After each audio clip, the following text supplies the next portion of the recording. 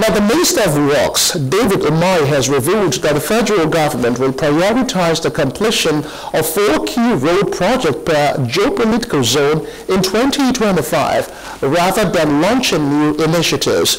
This decision is in response to economic challenges such as inflation, the floating of the naira, and the removal of fuel subsidies, all of which have significantly increased infrastructural costs. Umahi explained that the Tinubu-led administration inherited 2,600 road projects valued at 13 trillion naira, highlighting the need to streamline resources and focus on finishing these ongoing projects.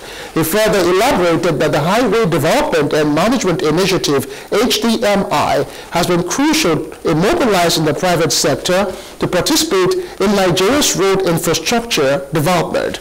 Under this initiative, 63 roads have already been engaged with private companies financing and constructing the roads, which will then be tolled for cost recovery. The minister noted that the Kefi-Makurdi road is fully completed but has not yet been open for tolling, as the government is working to implement a paperless, cashless tolling system. Now, this modern approach aims to ensure seamless transactions and minimize disruptions for road users. Umahi also confirmed that several other key road projects, including the Lagos-Ibadan Expressway, Makurdi to 9th Mile Road, and the Abuja to Kano Road, will be tolled upon completion to ensure proper maintenance and sustainability through the revenue generated. Now, earlier, Nigerian Youth Parliament member Abdul Mumin Edidi joined us to analyze works done by the ministry in the last 1 year. Okay. Let's talk about infrastructure now, specifically works, because most Nigerians would want to measure the president based on the amount of the kilometers of roads done, the reconstruction, and over time there's been talk about works and ministry, which has been handled by the former Ebonyi State Governor David Umahi. In your opinion, how far would you say he has done so far in terms of work done so far, and can you highlight any achievement if possible? Okay, so the thing about the infrastructure development in the country, I'll speak as a professional in that sector. You know, the previous administration did start a lot of things in terms of the Lagos-Ibadan Expressway, the second Niger Bridge. If you listen to Engineer Dave Umahi himself, His Excellency, he already said that they are not going to be starting any new projects. They are just going to be continuing the projects that were inherited, which is a good step in the right direction. But when it comes to infrastructure, funding is a major issue.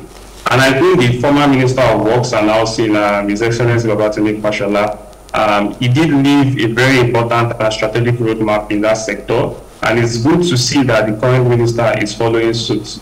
I think the only difference is because we used to have works and housing, now we have just works. Yes. So it streamlined the job of the minister, and then I know that in few months' time, we will definitely see these developments come to light. So how would you rate his scorecard? You talked about he doing more based on what the predecessor has done. In terms of bridges, right now all eyes are on the Lagos Calabar Coastal highway. Judging by all that has happened in recent times, do you really think that we'll see more construction of roads and bridges, or development of the ones that are on stream going on right now? Yeah, I think the Prime Minister is doing very well. Being a professional and engineer himself, he's doing very well. In fact, there are a lot of projects happening at the same time. The Lagos-Calabar Highway, the Abuja-Sokoto Highway, the Lagos-Badagry-Sokoto Highway, and all of those things. And it's impressive to see the level of work that is being done at the moment. I mean, because these roads are new roads, you might not necessarily see what is going on because they are not happening, they are not rehabilitation roads, they are not being rehabilitated, they are fresh construction. And so we might not really see what is going on, but from the reports that we have, I think a lot is being done and at a fast rate at that.